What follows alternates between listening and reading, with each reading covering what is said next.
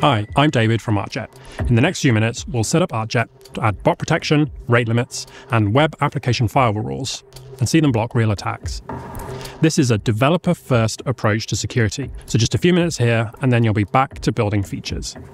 Arcjet works with all JavaScript frameworks. Forms are a common target for attacks, so in this video, I'll show you how to protect a form built using Next.js. There's a link to the code in the video description. Arcjet provides multiple features such as rate limiting and personal information detection, which you can use to create different security protections. In this example, we're going to use bot detection, rate limiting, and attack detection through the Arcjet Shield WAF. Arcjet's bot detection uses different signals like user agent and IP reputation to detect whether requests are coming from known bots. But not all bots are bad, so you can choose to allow Google search crawlers or other friendly bots. First, we need to sign up for a free Arcjet account from arcjet.com. Once we're logged in, we can add the API key to our .env local file. I've already bootstrapped a simple Next.js app with a form using React hook form, which submits JSON to an API route. I've also configured Zod to do some basic client-side validation on a single email address field. Now we need to install the Arcjet Next package and create an instance of the Arcjet client. We recommend initializing the instance once and reusing it across your whole application to get the best performance. But in this case, I'm using the client in this single route. We first set the mode for the rule. This can be live or dry run. In dry run mode, no requests will actually be blocked. This is useful for testing new rules, so you can log the result to see what would happen. We then configure which bots we want to allow. You can choose individual bots by name, or list whole categories of bots.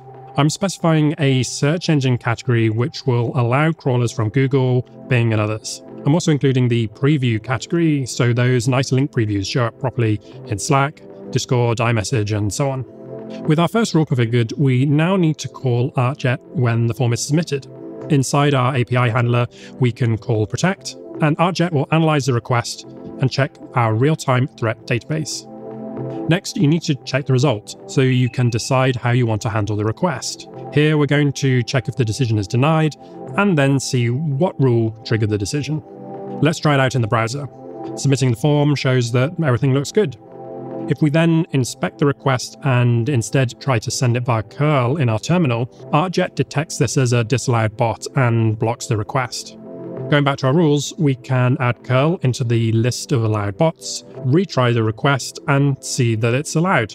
The request is also reported in your Arcjet dashboard analytics, but the request body never leaves your server. Now, humans will usually only submit a form a few times. Maybe they make an error and need to submit once or twice.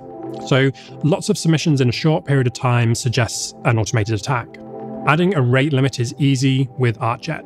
We can quickly set up a sliding window rate limit, which is what we recommend for forms. Arcjet supports other rate limit algorithms like token bucket and fixed window. A sliding window rate limit provides smoother rate limiting over time and prevents a client from making a very large burst of requests in one go.